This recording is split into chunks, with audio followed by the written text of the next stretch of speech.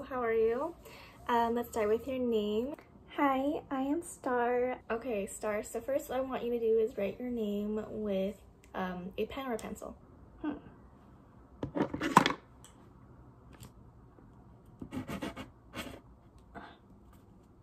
Oh no, this is out of ink. Do you have another one?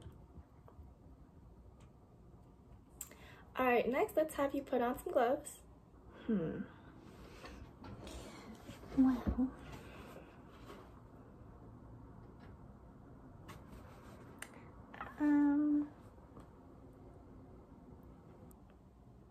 Okay, and last but not least, let's have you put on a hat. a hat.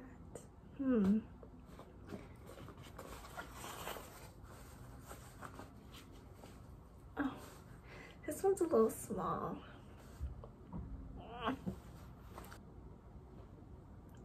Alright, thank you so much, Star. Hi, okay, so let's start with your name.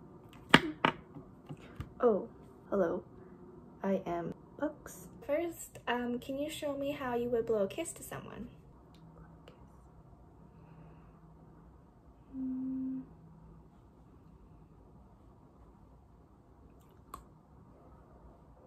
Can you show me how you would unlock a door with a key?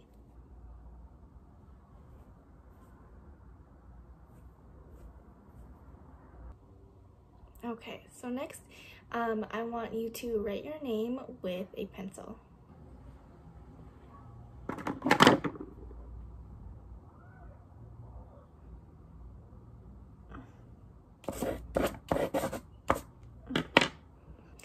Alright, thank you so much, Bucks. So as you can see with Ideomotor Apraxia, Bucks was able to spontaneously write because of the procedural memory that she has. So it's a little bit more automatic.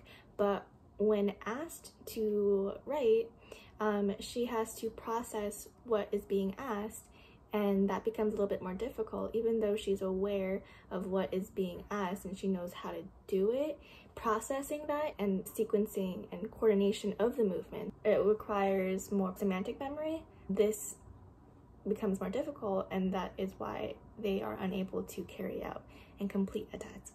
And then with ideational apraxia, it relates to their inability to recognize the purpose of the object, which causes them to have difficulty completing a task. Ideational is more on the instruments and the objects used, whereas the ideomotor is on the motor, the movement aspect of it.